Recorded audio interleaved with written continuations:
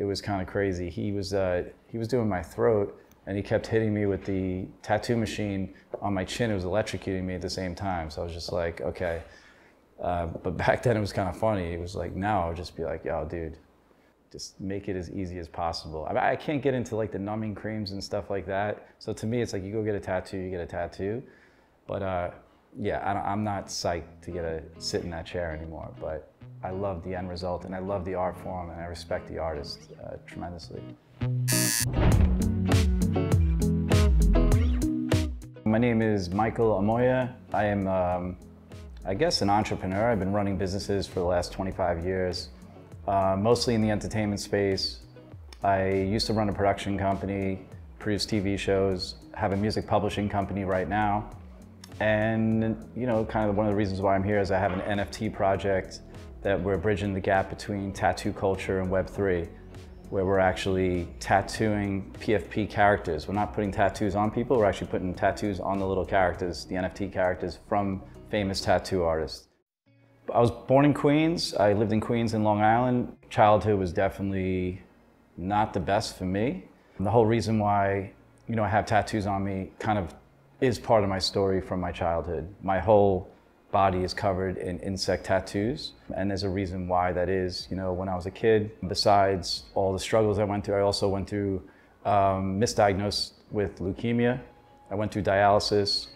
I didn't have leukemia. I actually was scared. I had these visuals of dying and bugs eating away at my body, and I kind of wanted to overcome my fears and just kind of put this as armor on my skin.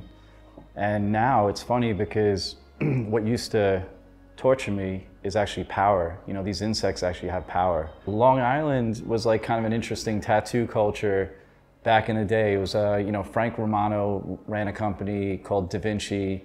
It was Mike Ledger was back in Long Island. You know, all the hardcore bands back then were getting tattoos. So it was kind of like in that scene. I don't remember specifically the first time I actually saw one, but that's when I started to get enthralled with the culture. And you know, Mike Rubenthal at Kings Avenue Tattoo is the first person to put a needle to my skin. I got the mother ant tattooed on my forearm, and she had babies. That's where it all started. Mike actually did my whole head too. Really, back in the day, Mike, he was probably like, I don't want to put words in his mouth, but maybe a little reluctant to tattoo my head or certain parts of my body, because I think he thought I wasn't really fully in at that moment. And then he was like, okay, you know, I'll do it for you. You know, because it was back then, there was a code of ethics that you had to follow as a tattooer, and you couldn't just tattoo any parts of anybody's body or go over somebody's pieces of art unless you circle back with that original artist. So there was a lot of rules in the street culture of tattooing that he followed. But yeah, I mean, he did my back, he did my arm, he did my head, he's done a couple things on my face. I mean, I'm, you know, so honored to have his art on my body, for sure. When I first started getting tattooed, I know it was, that was it. It was an addiction.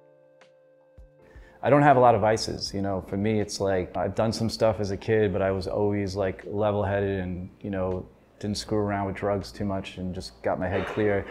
Tattoos were like my vice, and I was just like, I constantly looked at my empty skin. You know, anytime I would get a tattoo, I couldn't even see it anymore. I was like, okay, what else can I put, you know, in the empty skin? So yeah, right away, it was like I had the, you know, the fix. You know, as soon as he tattooed me, day one, I was like, all right, what else am I doing? I was an angry kid. It was therapy for me. It was fun. It was like, you know, cathartic at that moment in time. Now it's just a body piece that I'm trying to finish. You know, as I get older, it's like the last thing I want to do is sit in the tattoo chair and get drilled. But you know, it's what it is. When I first started getting tattooed, I was just entering into like the entertainment space. You know, I was doing engineering, you know, mixing other people's records and things like that, mostly local bands, not really making a lot of money. And then I started doing assistant editing in TV. So I was working the night shift, so nobody even saw me at night. So it was just like, you know, I was the, you know, the freakazoid coming in at night, you know, loading the media for the day shift, and then I would just be out the door when they come in. So it didn't matter at that time. In entertainment culture, they're more, you know, embracing this sort of, you know, art form, as opposed to like traditional, like, you know, finance or any other sort of, you know, sector of business. So So it wasn't, generally speaking, it was okay for me because I just put my head down and busted my ass. So as long as I worked and I added value to the person I was working with, 9 times out of 10, it never really worked negatively against me. I'm into finance, I do a lot of like angel investing and stuff like that too. And when I go into like these group meetings with a bunch of bankers, it's exciting to me because I stand out. And it's important to stand out in a room when you're networking, right? Because I'm kind of an introvert and people will come up to me and talk to me. And then once they talk to me, they realize, okay, maybe this person's in the business, so let's talk to them about maybe doing a deal together. So once I started doing that, it just gave me more fire to learn more and to be more intelligent in the way I speak to people and not, carry on the preconceived notion that people that are face tattooed are from prison or whatever. It was just like, for me, it was just like, okay, I can show people a little bit of a different path. So it kind of motivated me to do that. So I was definitely, that all worked to my advantage for sure. So I just got the Guinness Book of World Records for the most insect tattoos on a person's body. We counted 889 bugs, but some of them didn't qualify for insects. So there's 864 insects because some of them were arachnids.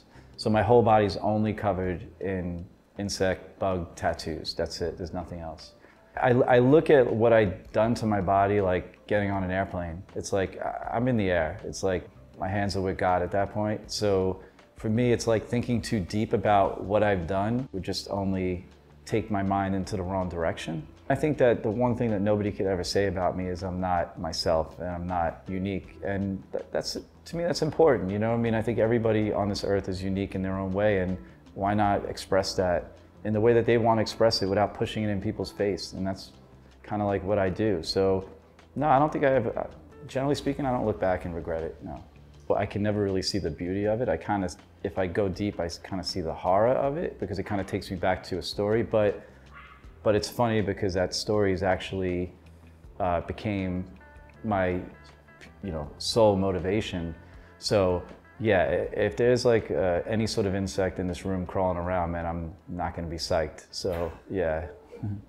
Was there ever like a moment in your life when you feel that you went from being someone who's just tattooed to being a quote-unquote tattooed person?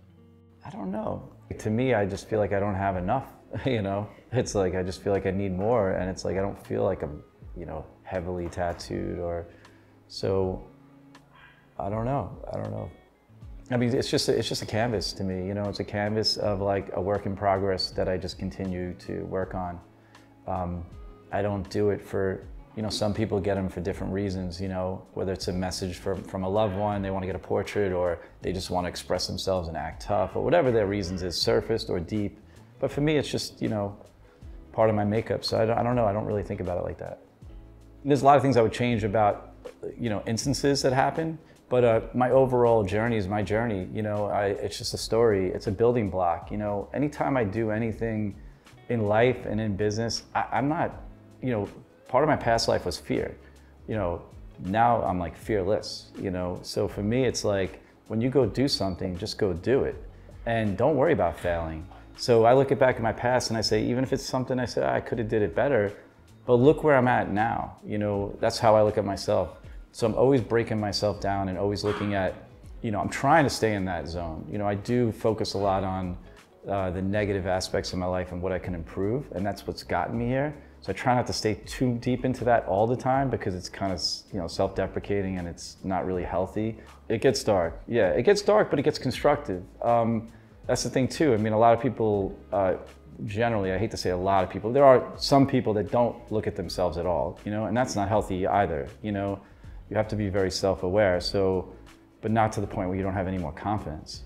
So I try to balance that out a little bit. But no, my life story is my life story, and I appreciate it. And I have a lot of layers to it. I mean, I can talk for hours about stuff, and that's what's given me, like I said, that's the definition for me for privilege, which people don't understand. It's like my privilege is what my struggles is what's given me fire. And I think for youth culture, if you can let them know, like, all these things that people are going through, it's like, use that to your advantage, and it becomes more powerful. So I just always try to turn a negative into a positive. And just to take it full circle back to your question, yeah, so that's my story, and I'm sticking with it and I'm moving forward from here. No rearview mirror.